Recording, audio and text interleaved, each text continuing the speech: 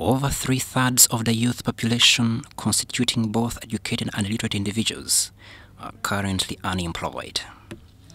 This challenging situation stems from difficulties in acquiring jobs, which are also insufficient to accommodate the entire youth demographic in the country. During a seminar in Namugongo where over 300 youth received training to venture into online businesses, Osman Samudin, the chief trainer from Forex Bulls Forex Trading Company, encouraged youth to utilize their funds productively to create job opportunities for themselves. He emphasized that the free training provided to the youth aims to minimize the number of unemployed individuals in the country. Especially the government. You know, the government is trying all possible ways to fight poverty in the youth. And I would recommend this. I would give this an advice to the Parliament of Uganda. If we can invest in teaching Forex trading, if we can invest in, pushing this to the next level, a lot of people are going to change their mindset and people are going to start making money. Let us just fund this and it moves at a very, very fast rate. If the government can support this, people are going to start believing in us and stop calling it a scam. Precious Joy Nakaziwe urged young women to cease being beggars and instead venture into Forex trading, emphasizing its ease of initiation with quick knowledge and limited capital.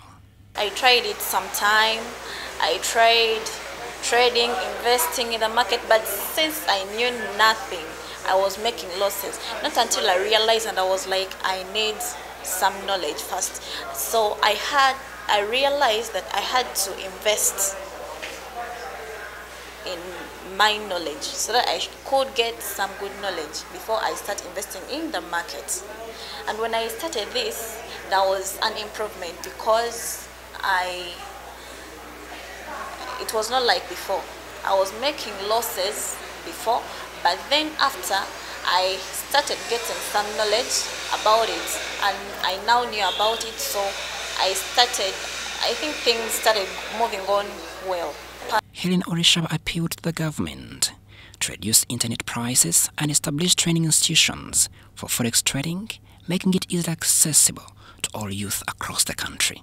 We request the government to come and maybe support us, create more trading centers, enlarge our trading center for these the youth out to come and trade, because as you can see our place is very small, and then reduce on the taxes that are on the internet, that are being put on the internet, so these guys can have access to the, since it is an online business, the people that are investing in need internet to access these apps that are used. So we request the government to reduce on the taxes that are being imposed on the internet. Awareness for us, so that people out there in the villages and all over the country can know about trading and know its importance. Youth to indulge in such an investment, because it is easy to start. First of all, it requires little capital to start, as less as $10.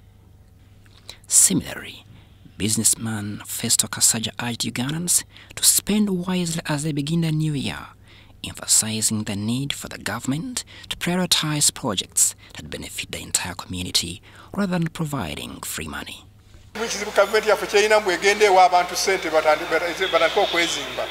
No, abayongera kubasiruwaza.